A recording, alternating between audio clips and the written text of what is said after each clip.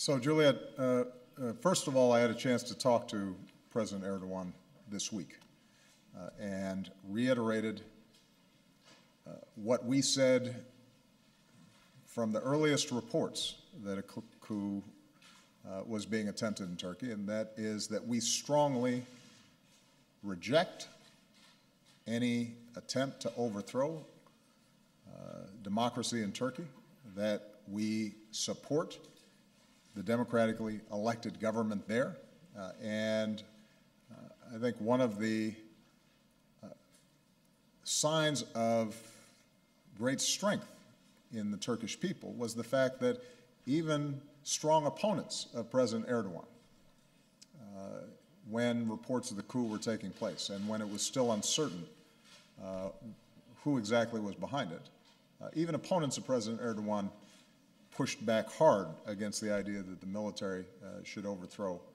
a democratically elected government. Any reports that we had any previous knowledge of a coup attempt, that there was any U.S. involvement in it, that we were anything other than entirely supportive of Turkish democracy, are completely false, unequivocally false. And I said that to President Erdogan. And I also said to him that he needs to make sure that not just he, but everybody in his government understand that those reports are completely false. Because when rumors like that start swirling around, that puts our people at risk on the ground in Turkey, and it threatens what is a critical alliance and partnership between the United States and Turkey. So I want to be as clear and unequivocal as I can be. We deplore the attempted coup. We said so earlier than just about anybody, and have been consistent throughout, that the Turkish people deserve a government that was democratically elected. Now, what is true is that President Erdogan and Turkey have a strong belief that Mr. Gulen, here in who's in Pennsylvania, a legal resident of the United States, is somehow behind some of these efforts. And what I said to President Erdogan is the same thing that I would say to you and anybody else who asks, which is we have a process here in the United States for dealing with extradition requests made by foreign governments. And it's governed by treaties, and it's governed by laws, and it is not a decision that I make, but rather a decision that our Justice Department and investigators and courts make alongside my administration in a very well-structured and well-established process. So I told President Erdogan that they should present us with evidence that they think indicates the involvement of Mr. Gulen or anybody else who's here in the United States, and it would be processed the way that it is always processed, and that we would certainly take any allegations like this seriously. But America's governed by rules of law, and those are not ones that the President of the United States or anybody else can just set aside for the sake of expediency, even when we are deeply supportive of Turkish democracy, and even when we care deeply about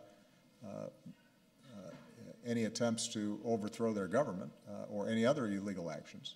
We've got to go through a legal process. Finally, with respect to what's happening in the aftermath of the coup attempt, in my conversations with President Erdogan, I think in statements by John Kerry and others,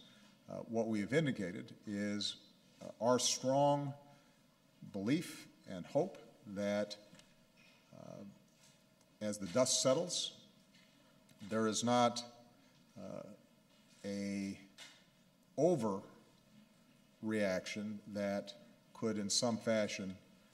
lead to a curtailment of civil liberties or a weakening of the ability of legitimate opposition or journalists through legal processes to voice their concerns and to petition their government, and that the United States, as a friend and partner of Turkey's, and me personally, as somebody who's worked with President Erdogan for a long time now, would encourage that the manner in which this coup is investigated and people are held accountable and justice is done is consistent with rule of law and the basic freedoms that I think the Turkish people have fought for and defended. And obviously, we can't discount how scary and shaken not just the Turkish government is, but Turkish society is. Imagine if you had some rump group of military officials here in the United States who started flying off with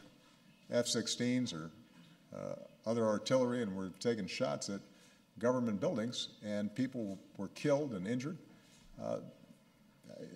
People would be scared, and rightfully so. But one of the challenges of a democratic government is making sure that even in the midst of emergencies and passions, we make sure that rule of law and the basic precepts of justice and liberty prevail. And my hope is that that is what will emerge. In the meantime, we will continue to work with Turkey even as they try to stabilize the situation. Our base at Incirlik, from which we are going after ISIL hard, is up and running again, and we continue to work with them to make sure that we don't lose momentum that we've built in terms of weakening ISIL's position in Syria, and to try to strengthen the prospects for some resolution of that terrible conflict.